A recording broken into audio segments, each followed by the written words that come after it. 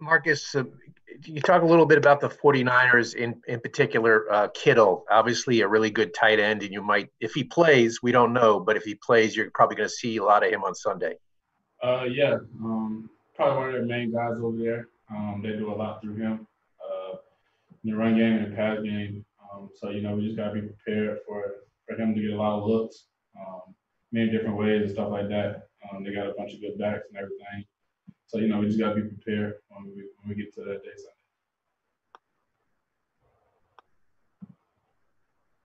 Marcus, you just mentioned their backs. How challenging a group is this, especially to catching the ball out of the backfield? It seemed like they did some damage last week against Arizona. Right. Yeah, they do a good job of getting the ball to them, in space, many different ways. So, like I said, they got a group of them. Each one is different. So, we just got to be ready when that time comes. Marcus, what about the way the 49ers use motion makes them hard to defend? A lot of movement. We just got to keep our eyes right, have our eyes right, be ready when that time comes. We got to communicate on a high level because they do a lot of shifts and motions and things like that. So, we just got to be prepared. How do you personally approach a challenge like this, like a guy like Kittle? Because in the past, that might have been Jamal a little more. How do you approach it?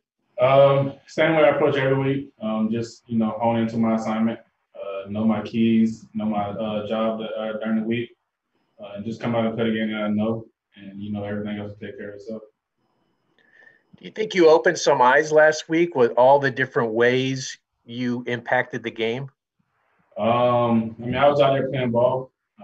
Coach did a great job of calling the game, not just out there playing. And I got into a little groove and everything like that. Things were coming my way, but obviously we didn't get the win. So, we got to find another way to come out this week and try to get a win. What's the key, Marcus, for you guys to get off to a quicker start this week? It took you a while to settle in last week. Just come out hot, come out ready to play. Obviously, you try to, feed off emotions with the fans and stuff, but obviously no fans, so it's kind of tough for some guys to get going. So, we just got to find a way to get everybody going, get everybody on the same page, and just come out fast. A lot of guys talked about having a sense of urgency after how last weekend went. Have you felt that in practice the last couple of days? Yeah, definitely. Practice has been going a lot faster. The pace has definitely picked up. That's probably one of the main things that I've noticed. Everybody's locked in. Everybody's working hard. Communication was at another level this week. So, everybody's on the same page. Everybody's, relaying the same message. That's what it takes. And, we just got to come out every day and prove that. Was it weird with the like calling signals on defense? How did the empty stadium in Buffalo affect that? Not much. I mean, a lot of it was, hand signals because, you can hear a lot of things out there.